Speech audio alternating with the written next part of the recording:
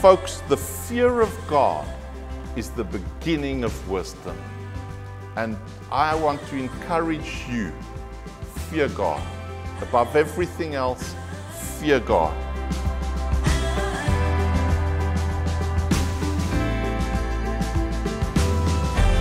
The title of my sermon this morning is, What Just Happened?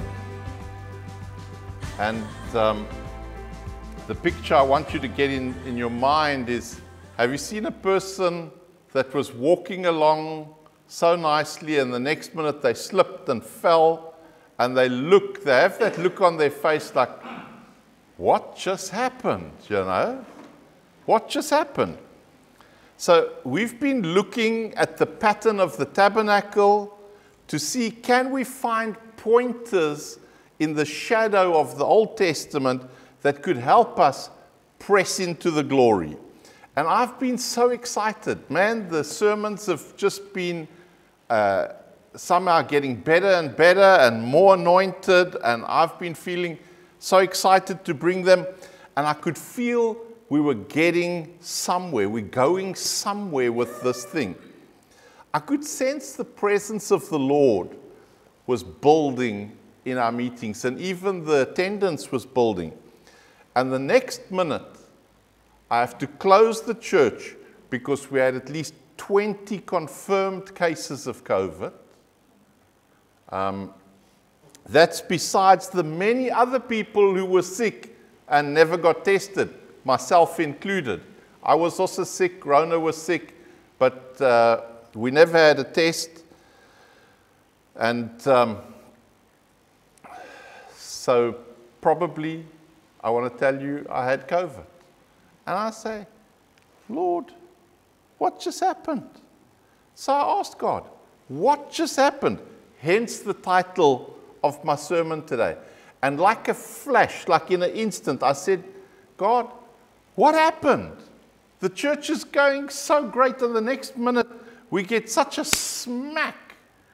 Like, I mean, things were just starting to happen. We're starting 2 new ministries. The youth ministry was starting up again, and Authentic Manhood is starting, and everything is closed, everything is cancelled, and I'm lying at home feeling sorry for myself.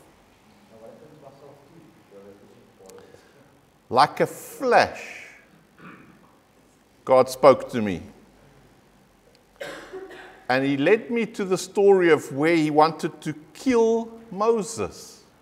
So can we look at that story briefly this morning? Exodus chapter 4, verse 19.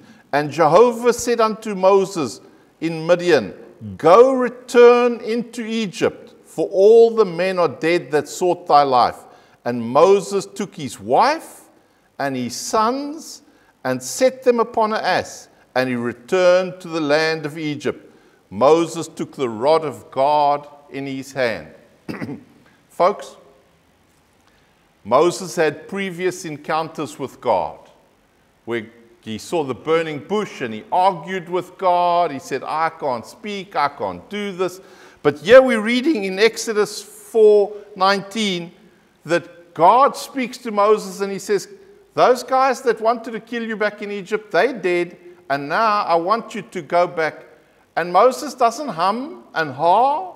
He doesn't argue. He doesn't have a lot to say. No argument this time. He just does as God says. You'd think Moses is getting it right. For the first time in his life, maybe he's getting it right. We continue in Exodus 4:24. And it came to pass on the way at the lodging place that Jehovah met him. And in my Bible it doesn't say this, but I like to add it into my notes in brackets. And Jehovah met him. Met who? Moses. Okay, so we know who we're dealing with here. And sought to kill him. Wow. Really? Moses is obeying, he's doing everything God told him to do. Now go back to Egypt. And now God seeks to kill him. Go figure. Then Moses' wife Zipporah took a flint and cut off the foreskins of her sons and cast it at his feet. And she said, surely a bridegroom of blood art thou to me. So he, in brackets again, God, let him, in brackets Moses, alone. So God is busy trying to kill Moses, and then Moses' wife circumcises the sons, and then God lets him alone. Then she said, a bridegroom of blood art thou because of the circumcision. So folks, today I want to trust God to help us look a little bit at circumcision. God knows when you start to obey his voice, when you doing what Moses did, God gave an instruction and he did it. God knows better than we know, better than anybody else knows, that it's actually a very dangerous time. Why? Because God is going to show up. He's going to show up in power. He's going to show up in glory. He's going to show up in fire. And he's going to show up in holiness. It's a dangerous time, folks.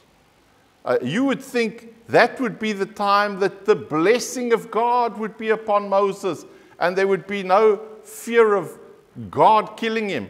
No, as he was being obedient, things got dangerous for Moses because God is about to show up. And God is not your playmate and he's not my playmate. God is awesome. He's great. He's mighty. He's much bigger than we realized.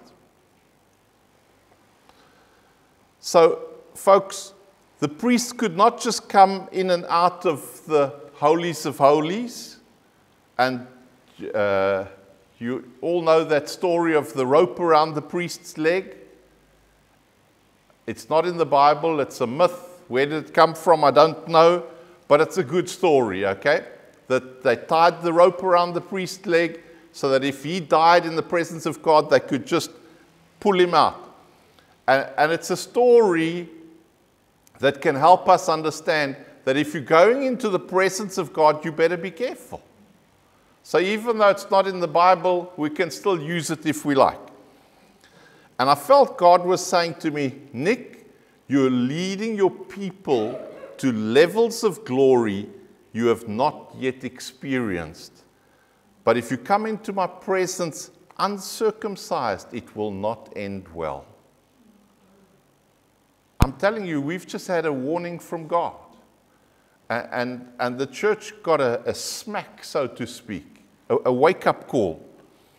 It will not end well for you or for me if we have the glory of God show up in this church and we come into his presence uncircumcised.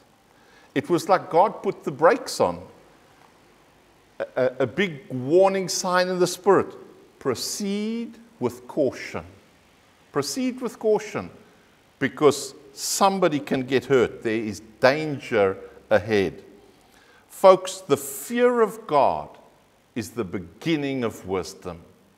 And I want to encourage you, fear God. Above everything else, fear God.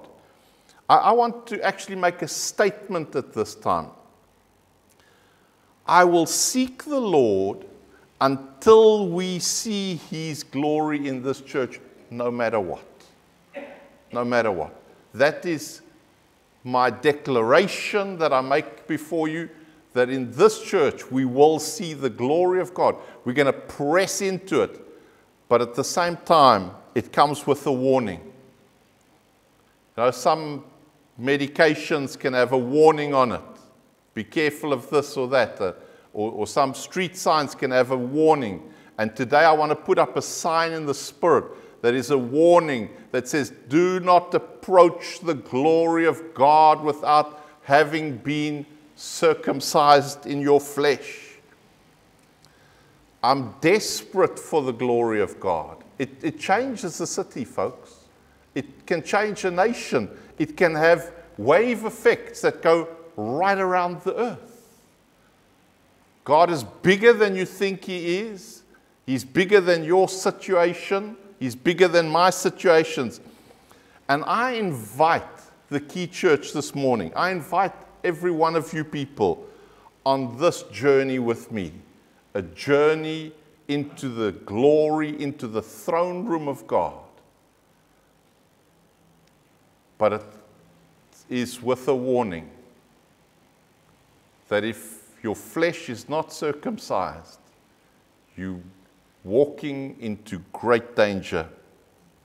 So today, in obedience with the word, I want to circumcise my own flesh before God.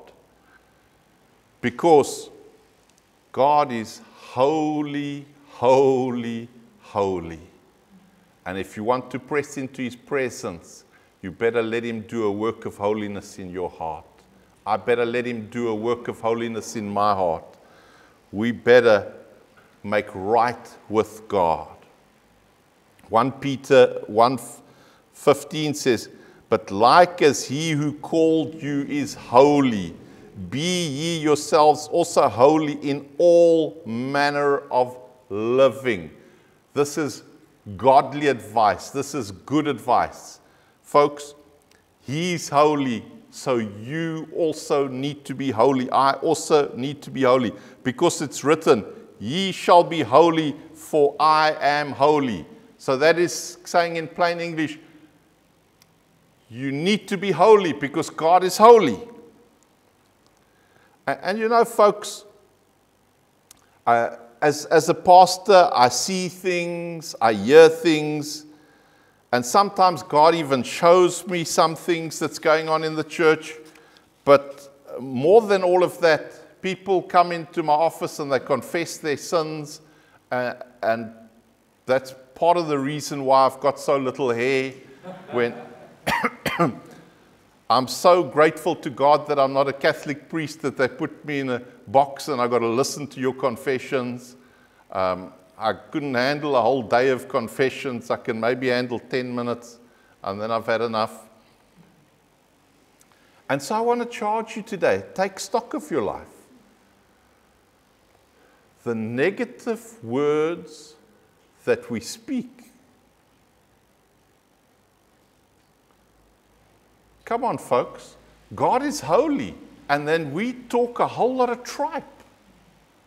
We talk as if God is not big enough to help our situation. But you see, Pastor, you must understand, my problem is much bigger than God. Well, get a life, folks. If you're going to come into God's presence with that attitude, we better be tying ropes around your leg. Because the glory of God is going to come in this place. The fear of God is going to come in this place. You better believe that God is bigger than your rubbish. You better believe that God is bigger than your sin. You better believe that God is bigger than your problem. And the lies that people tell, I want to tell you, it's not safe to lie to spiritual authority.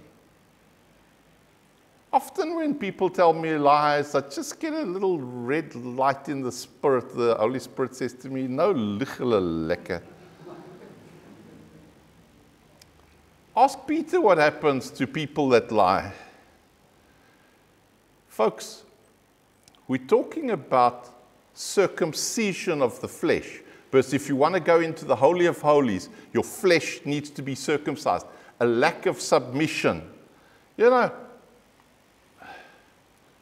sometimes I can speak to people's sickness in their body, and I can say, get out in Jesus' name. And the sickness talks to me and it says, man, they don't even listen to you. Why should I? You know?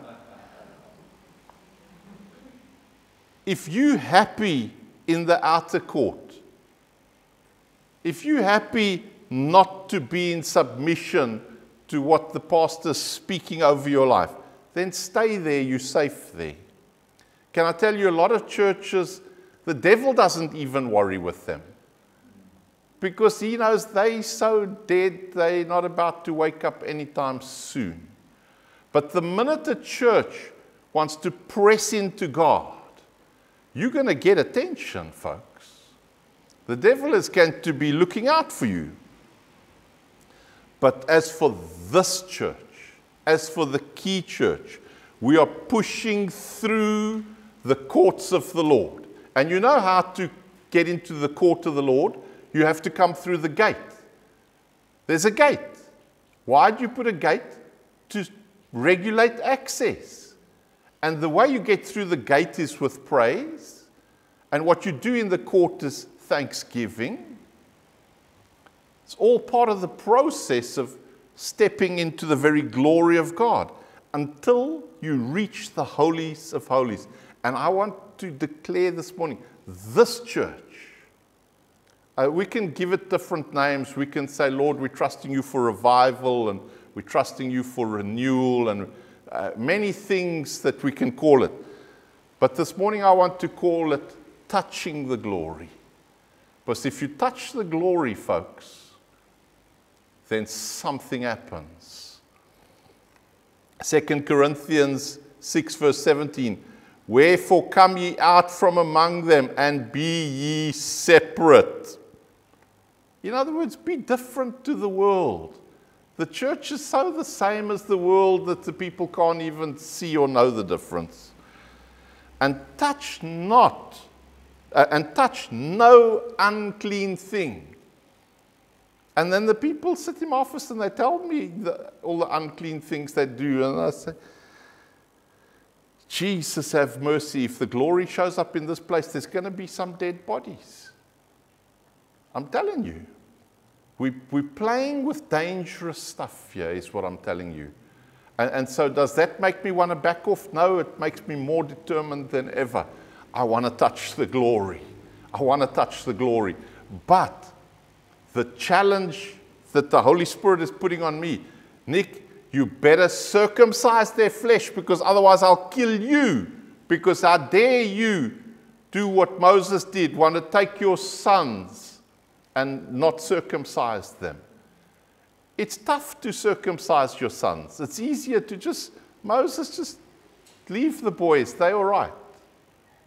They won't enjoy circumcision. It's painful. So just leave them. They'll be okay. But God wanted to kill him.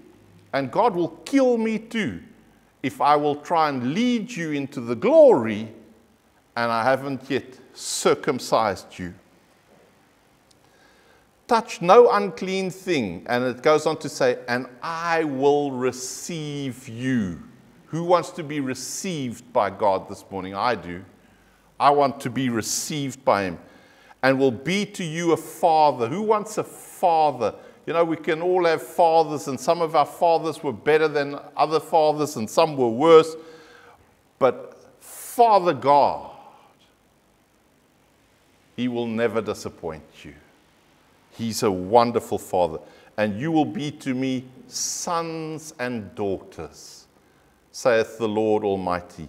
Man, that's what I want. I want us to be sons and daughters to the Most High God. You see, circumcising sons it's about the importance of a multi-generational blessing. Let me say that again.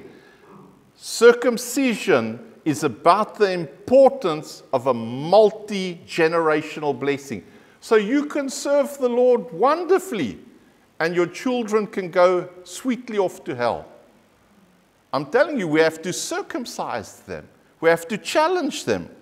And Moses, great man of God that he was, he missed this. You know, when I'm in Israel, I love to go to the Druze community. They make the most wonderful fresh breads. When you walk into the restaurant, they count how many people are coming in, and there's a lady behind the counter there. She's busy making bread, and you're going to get a fresh bread. No. It's not a bread like you might know it. It's a flat bread, and each person gets a bread at least this big. It's huge. It's huge. They have a big, like, copper dome, and it's almost like they would throw a pizza. They stretch it out until it's thin like that, and they throw it on the dome. and then whatever you order for lunch is coming wrapped in that bread. And I love the Druze people. But the Druze people are not descendants of Moses. They are descendants of Jethro. You can go around Israel asking, who are the descendants of Moses? You'd think such a great man would have left a legacy. There's no descendants of Moses in Israel that's known of or heard of. Even Moses' father-in-law left a legacy. And you have this whole group of people that call themselves Druze, and they'll tell you they come from the people of Jethro. Moses, one of the greatest men of God, but the generation stops with him because he didn't circumcise his sons. At least he had a spiritual son in Joshua, but what happened to Moses' actual sons? Aaron's sons followed in their father's footsteps and became high priests and all sorts of wonderful things. What happened to Moses' sons? I'm telling you, there's many teachers, but there's not many fathers. A true father will circumcise his sons. He will challenge them. God, help me this morning to challenge my sons and daughters to search their heart and look if there be anything that's not pleasing to him. Because it's got to come out at the roots, folks. And I want to tell you that it's time for us to look at legacy. What is the legacy that you leave behind? You know, my grandparents were great men and women of God in this city. And they did great exploits, and their children, some of them went on to do great exploits in the earth for Jesus. But that generation is passing. It's time for the grandchildren and the great-grandchildren. Where is the legacy of Basil and Kathy Crompton? People that lived, that sowed their whole life for Jesus. I want to see the grandchildren and the great-grandchildren rise into that legacy and go beyond where they went and do great exploits for God. And you need to get that for your family. Believe God. And in all of that, do not trample the blood of Jesus. Hebrews 10:26, for if we sin willfully, if you willfully sin, you know that you're not supposed to do it, but you're going to do it anyway because you like to do it. That's called willful sinning. After that we've received the knowledge of truth. You know the truth, you know better, but you're going to go and do that sin anyway, and then you're going to come here and we're going to press into the glory. I'm telling you, there's going to be ructions. There's going to be earthquakes in the spiritual realm. You cannot willfully continue in your sin, willfully continue doing wrong, knowing what's right, choosing to do wrong, because it feeds your flesh. That means you have not been circumcised. You have not been brought to account. Say, cut that out, Putti, or otherwise we cut you off. Get out of this church because you cannot bring that spirit in you. Hebrews goes on to say there remains no more sacrifice for sins, but a certain fearful expectation of judgment and a fierceness of fire which will devour the adversary. Folks, this is sobering stuff that we better get our lives right. Those little sins that we happily carrying along with us, you cannot take them where God is taking this church. They have no place here. We've got to make up our mind, as for me and my house, we will serve the Lord. We will serve the Lord. and God, you're big enough to break through into my circumstance. My circumstance is not bigger than my God. And you've got to get that mindset in you and stop with the mealy mouth. Oh, my problem is so big, not even God has a snowball's hope of fixing it. That's just ugly, stinking thinking. Folks, the Torah portion for this week is from Leviticus 1 verse 1. And Jehovah called unto Moses. So all around the world, the Jewish people are starting the book of Leviticus, chapter 1, verse 1, and it starts off with saying, God called unto Moses. What is so important, you want to ask yourself? Because God often spoke to Moses, and God met with Moses, but now this is something different. This is the book of Leviticus. This is a book about blood sacrifice predominantly. And so God starts this book off by saying, and Jehovah called unto Moses. Obviously, God had something very important to share with Moses. And I'm going to tell you what he had to share. The way to draw near. God was saying, Moses, I want you and the Israelites to draw near to me. But there's a way to do it. And the way to do it is by the atoning sacrifice. It's speaking about the blood. We're going to get to communion in a few minutes. But God is saying, there's a way to draw near. Moses, I'm calling you out now. I'm calling you to come and hear. We're going into the book of Leviticus. There's a way to draw near to God. I want you to draw near to me. But the way is you come through the blood, the atoning sacrifice. What does atoning mean? To pay the full price. There's a price that has to be paid for sin, folks. You cannot come here and worship God and raise your hands and the price has not been paid. You're living dangerously. The sinner who approaches God, trusting in the efficacy of the sacrifice, will find healing. Now, I'm using big words, but I will explain that word. Efficacy is the ability to produce the desired result. So, for instance, you can get one pill, which is very good for maybe a headache. Let's say Panado. And so the doctor will say the efficacy of that pill for that problem is very good.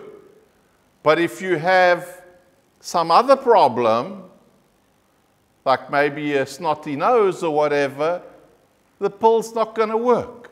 You've got to find out either this thing works for that situation or it doesn't. Efficacy, the ability to produce the desired result. Now, I want to tell you that the way to God is through the blood. But if it's not working, if you're still living in your sin, if there's no change, then the efficacy of it, there's a problem. And I want to tell you the problem is not with the blood. The blood will never lose its power.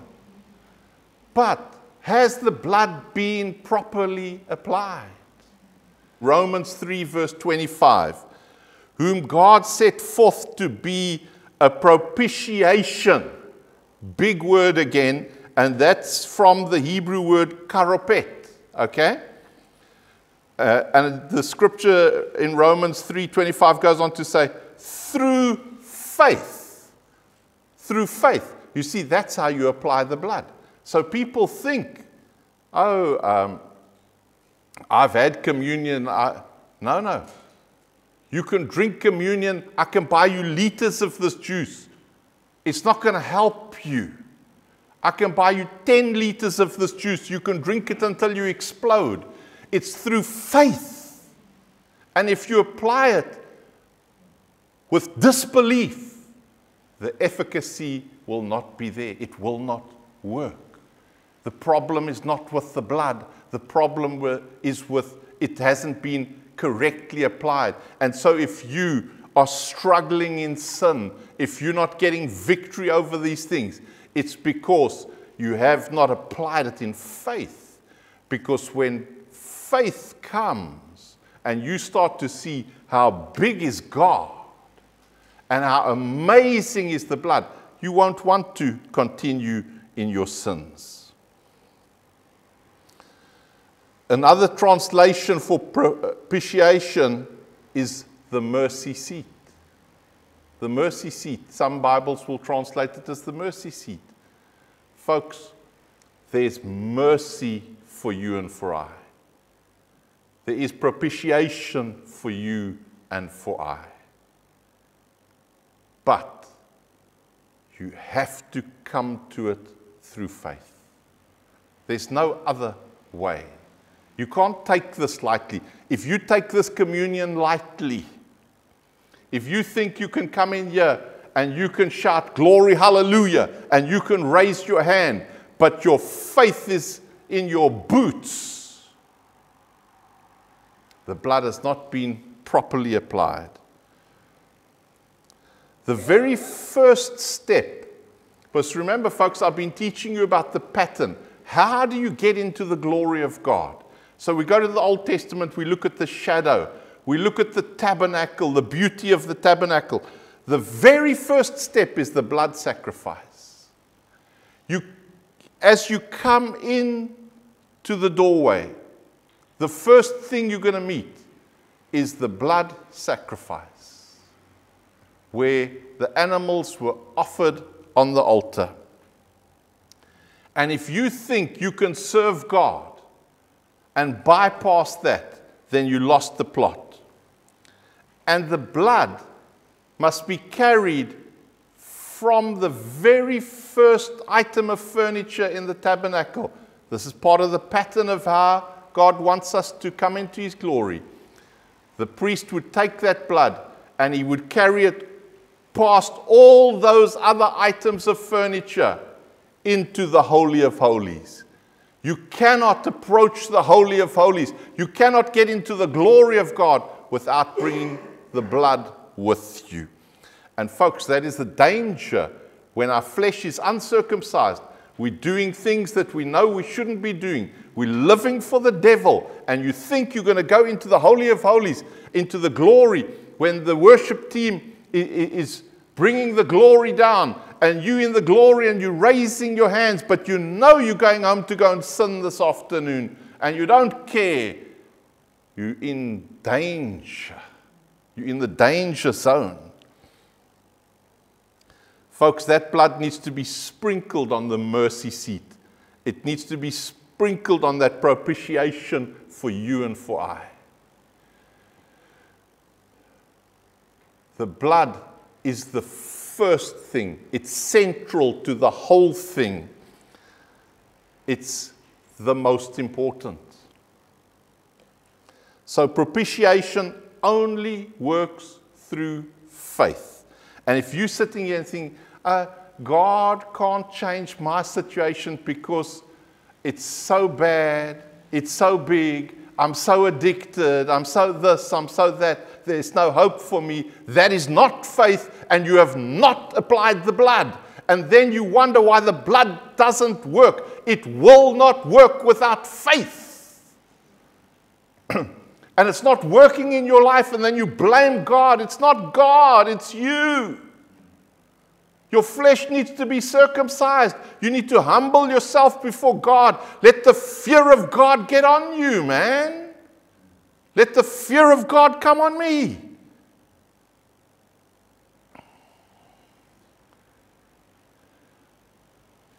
If I have one failing, it's probably that I don't circumcise people's flesh enough. Rona often tells me, don't be a wimp, man, just tell them. Just tell them. I feel sorry for them, you know. Shame. She says, don't be a wimp, Nick, don't be a wimp. Just tell them the truth. God help me. God help me to circumcise my sons and daughters. People that are going to go to a lost eternity. People that are going to burn in hell forever because they weren't challenged with the fear of God, with the holiness of God, with the righteousness of God. And then I want to take you with me, sweetly, sweetly. Come with me. Let's go into the Holy of Holies. You better have a rope around your leg because you're coming out there stone dead.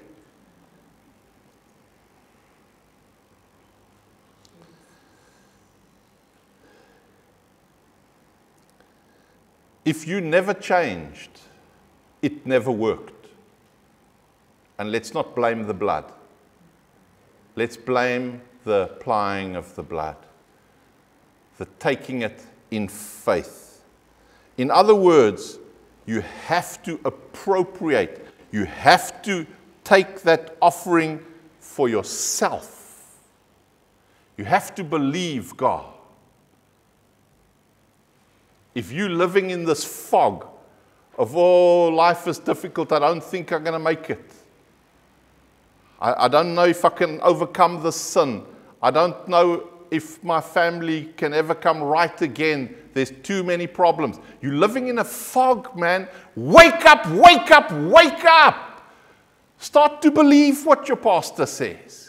When I tell you there's hope for your family, when I tell you there's hope for you, when I tell you that you can be an overcomer, when I tell you you can overcome sin and you don't have to live in defeat, it's not God's plan for you, but it's where you're living and God doesn't want you living there, and don't dare try and enter His glory in that mindset.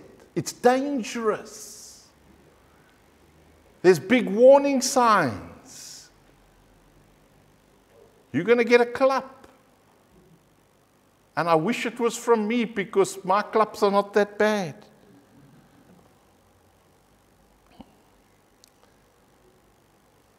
And after today, I don't want anybody to say, Pastor never warned us. I like to preach glory, hallelujah sermons. But today I felt there's a warning in the spirit. I'll not be true to myself or to God if I don't share that warning with you, that God wants to do something. Man, for years I've longed for revival. For years I've longed, I've prayed, I've pressed into. And I'm telling you, we're going to see it, folks. We're going to see the glory of God. And lives are going to be changed. But if your problem is bigger than God, then you the problem. You the problem. There's a song that goes, Lord, it's me that's in the need of prayer. It's not my brother or my sister. I forget how the song goes, but it's a lovely old song. It's me. Stop blaming everybody around you. If you will live for God, breakthrough is your portion. If you will live for God. But Pastor, I can't live for God because my problems are too big. Yes, because you believe, you got more faith in your freaking problems than you got in the King of Kings. You got more faith in unbelief than in what Jesus is able to do. If we start to renew our minds, if my God becomes bigger than my problem, if I start to speak the truth, that God is good all the time, that I'm an overcomer, I'm not under the problem, I'm living above the problems because I'm soaring. It doesn't mean you won't have problems. It means that you soar in prayer above the problems. You get into your closet and you seek God and you touch heaven, and then you get perspective. Perspective is very important. Something can look very big until you're standing above it. And then you see, okay, it's not as big as I thought it is.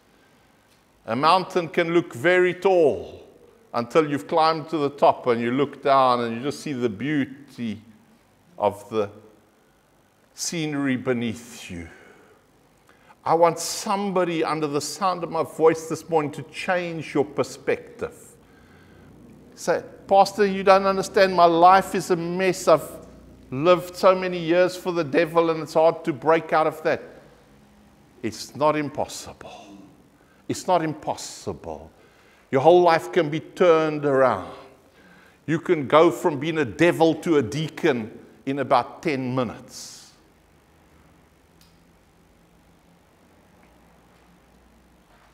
You can go from living for the devil to living for Jesus.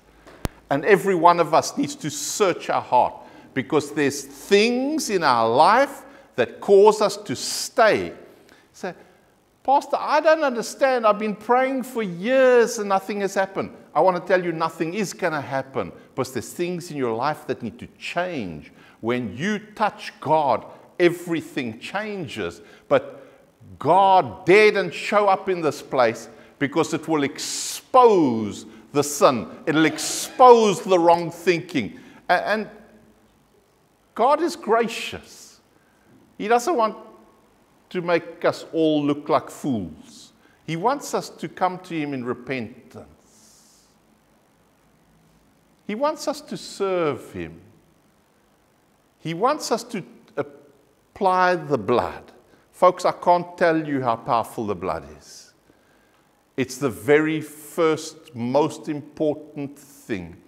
When you step into that tabernacle, then they burn the sacrifice on the altar.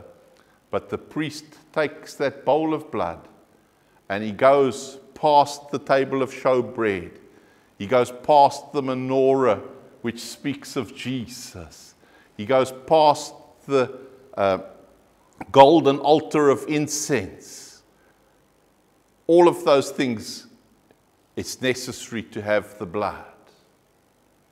And then he goes into the Holy of Holies, and he offers on that mercy seat, on that propitiation, he sprinkles the blood.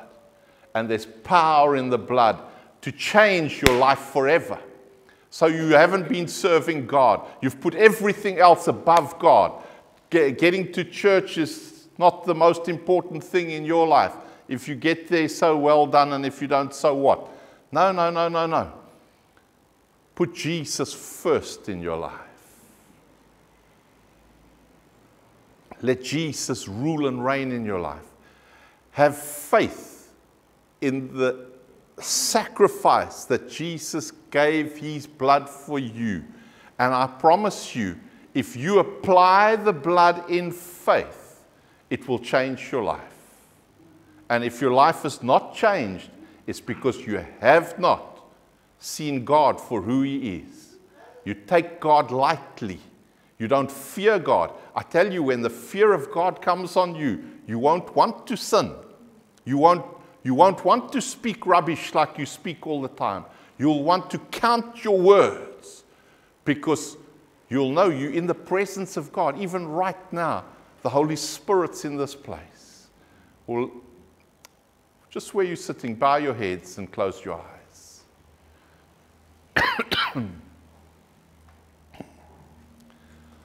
May the fear of God come upon the people of God, that this be a church that will touch heaven and change earth. If you touch heaven, earth will be changed.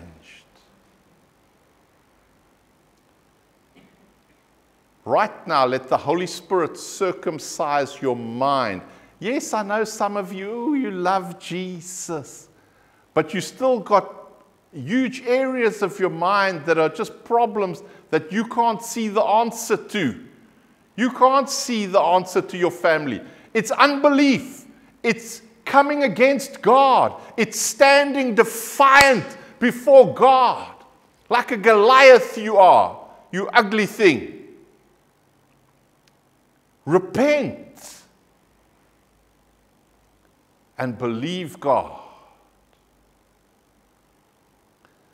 Because I promise you, if you touch God, everything around you is going to change. Your home is going to change. Your family is going to change. Your children are going to change. That's why I'm desperate to touch God. I'm desperate. I'm desperate to touch God. We need God in this evil earth that we live in, these evil times. We need a touch of God. But while you're dwelling in your stinking thinking, you come and you partake of communion, not in faith, but in doubt and in fear. And then you say, it never works for me. Well, it never will. The blood has no efficacy in doubt. The blood has no efficacy in unbelief. The blood is the most powerful thing you ever heard of, far more powerful than an atomic bomb.